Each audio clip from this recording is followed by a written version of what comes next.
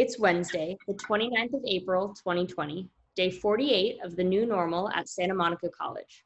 This is the Pandemic Podcast, your twice-a-week news and culture guide to surviving and thriving in the age of coronavirus. I'm Glenn Zuckman.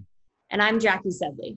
Today on the podcast, from Tokyo, former Santa Monica College Corsair Editor-in-Chief Dakota Castets-Didier, and from Florida, former Corsair Managing Editor Yasser Marte. Dakota and Yasser, welcome to the Pandemic Podcast.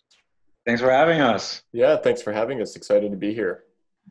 Dakota, to start with you, when did you arrive in Tokyo? What was it like? And then when did the pandemic arrive, and how are things now in Tokyo?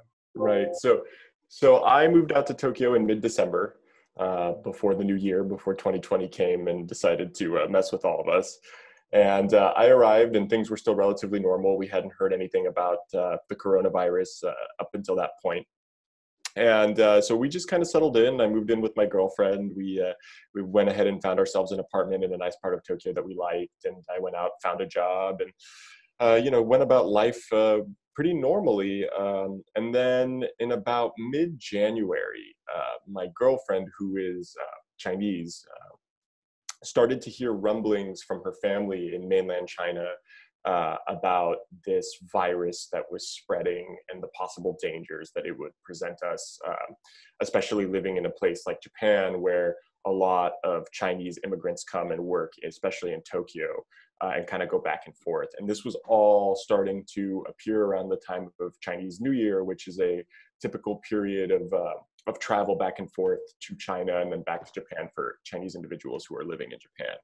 So we immediately started to take some measures on our own to kind of protect ourselves. We started wearing masks, which is very normal standard behavior here in Japan when there's a sickness or during flu season. Even it's very common to take a train here and to see people just wearing masks in the winter season. But we immediately started to take some precautionary measures, started stocking up on food, and kind of imposed a soft quarantine on ourselves so that we didn't go out if we didn't need to. Of course, as time went on, things became clearer and the dangers of the coronavirus became so pressing that we decided to permanently quarantine ourselves. And so we have actually been working from home and staying at home pretty much all the time since early February. So 5-6 weeks before us here in Southern California. Yeah. So we took a preemptive measure just for our personal safeties. It definitely wasn't the norm in Tokyo at the time, but we wanted to be conscious of the risks. And so, as a result, we've been inside since mid-February. So now what is it? It's almost 2.5 months. Right? Am I doing my math right? Yeah. Yeah. That we've been stuck inside. And it's definitely been an adventure. And it's been interesting to observe how the Japanese government has handled this whole situation and the differences between it and the different nations in the world. And for us to kind of experience life being closed in here as opposed to life closed in the United States. What's going on in Tokyo generally now? So it was all kind of interesting around the Olympics because, as you may know, the Olympics were supposed to be here in the summer for 2020, Tokyo Olympics, and it was a huge source of sort of national pride and economic betting in terms of bringing in a bunch of tourism and bringing in a bunch of revenue into an economy that's kind of living on a knife's edge as it stands already. And so immediately when the coronavirus really started to spread around, more of Asia outside of just China, there were a lot of early signs out of, for instance, South Korea, that things were going to get really bad really fast. Japan kind of took a slower approach. They didn't test a lot of people. They didn't necessarily raise an alarm. They were hesitant to kind of declare a state of emergency. And so what all that kind of caused was a lot of confusion as to whether or not this was an actual risk or whether or not people needed to take it seriously, especially because the government was signaling for a long time that they wanted to do whatever they could to preserve the Olympics in the summer. So that lasted for several weeks after things started to kind of get bad. And eventually they announced that the Olympics wouldn't be going forward and that they would postpone it for a year. And that kind of caused a little bit of a mass panic in Tokyo. People started going out and clearing out shops. And so, toilet paper, the essentials, a bunch of non-perishable food started to disappear all over the place as people realized that this was a serious risk to their health. And since that point, Japan's government has seemed to take the virus a bit more seriously. Testing numbers went up. A state of emergency was declared just a couple weeks ago. All of this to say there was a bit of a delayed reaction. While the rest of the world was already taking major preemptive measures, the Japanese government kind of was slow to react. For what a lot of journalists out here especially are speculating is in a bid to kind of preserve the Olympics. And also just in general, as I hinted to earlier, the Japanese economy kind of exists on a knife's edge at this point. And so they were really scared that, any kind of quarantine order or any kind of emergency order would almost irreparably damage the economy. And so that hesitancy sort of still exists in daily life. I go outside and I still see people everywhere. We just had, it's about to be Golden Week, which is a major holiday in Japan here. It's like a week long of holidays, so people have it off of work. And we're also in the middle of cherry blossom season, which they call the Sakura season, which is a very common time to see people going out and taking picnics with their families and just kind of interacting with, their local environments. And I personally haven't observed a decline in the amount of people that I see out and about, even though we are living under a state of emergency as of this moment. The only noticeable difference really is that my girlfriend and I's works have allowed us to work from home, and more people are wearing masks.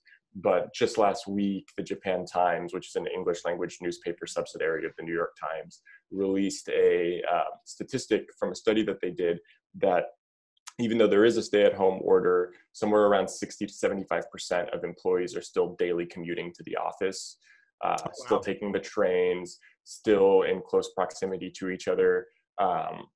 Seems like Tokyo is then much less shut down than Los Angeles at this point. Yeah, I would argue that Tokyo really, with the exception of some smaller shops, is really not that shut down at all, to be honest. Some people are taking it seriously, others are just going about their lives. From my observation, there is no real sense of a lockdown. Very different from our scope out here in LA. Yasser, I want to say you look much more well kept than most of the people I've seen in quarantine. Are you fully locked down out there in Florida? What's your situation like? Yeah, we're fully locked down. We're locked down here in Florida. I just have a mentality of just try to put your mind somewhere else.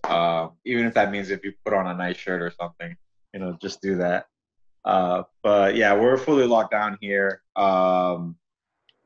It's funny because I started right before the quarantine, probably like 2 or 3 weeks. I was starting this photo project that I was working on, which made me have to travel to some small parts of Florida. And then once they started saying everyone needs to stay home, first week I really wasn't taking it that serious. I was like, I'm just gonna drive out to the Everglades into these small towns and just continue taking photographs.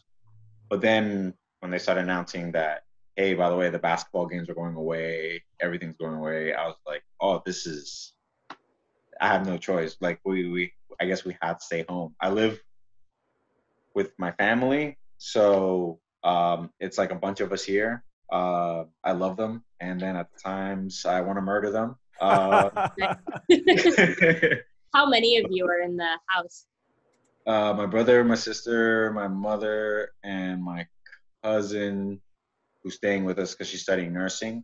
And that came in real clutch because she just the first couple of days, she just went in and just got like all the vitamins, emergencies, Gatorades, everything. And then we have like this one section in our living room where everyone just goes every day and they take their multivitamin pill and just, just trying to stay healthy. We have a treadmill, so I use that to try to stay fit. And just try to exercise, and I'm still trying to eat as healthy as possible, even though it's really difficult. On May 1st, they're opening up parks here. So people are able to go to their parks and just hang out for the day, I guess. I heard they opened up beaches in Los Angeles. Is that true or not? Or like some parts? I think the beaches that are closed remain closed, like Santa Monica, but I believe Orange County beaches have not closed ever, and they've remained open. I know Ventura beaches are also slowly becoming more open, which is leading LA people to plan to flock there. So I don't know how long they'll stay open for, honestly. It's kind of repetitive. I think this heat wave weekend, there were a lot of people on the open beaches, and I think Governor Newsom was kind of upset and was thinking about, how to address that. Yeah. Dakota, are you feeling oppressed or limited? Are you bored? Are you busy? Have you found any freedom in this new reality? Well, it's funny. Being locked in quarantine like this definitely encourages the development of hobbies and habits.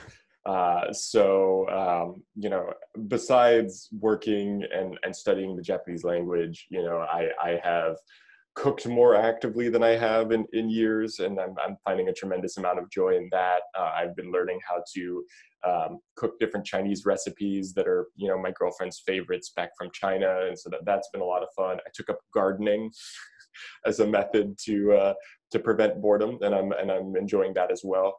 In terms of a feeling of oppression, not necessarily. Especially just because of the way that the Japanese government has handled this whole situation. If I want to go outside, I can go outside. I do have access to pretty much all of the normal daily life of living in Japan. I choose not to use it. I do have to go to the market every once in a while, and I often take walks around 10 p.m. at night. I have a nice little park right next to my house that has a river running by it, and I just walk the river at 10 p.m. and there's nobody else around, and I put in a podcast or listen to some music.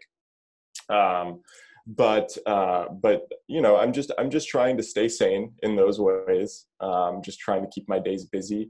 Before all of this happened, Yasser and I had actually, as well as Andrew Narvaez, who was our photo editor when we were all at the Corsair together, we're going to shoot a documentary here in the summer.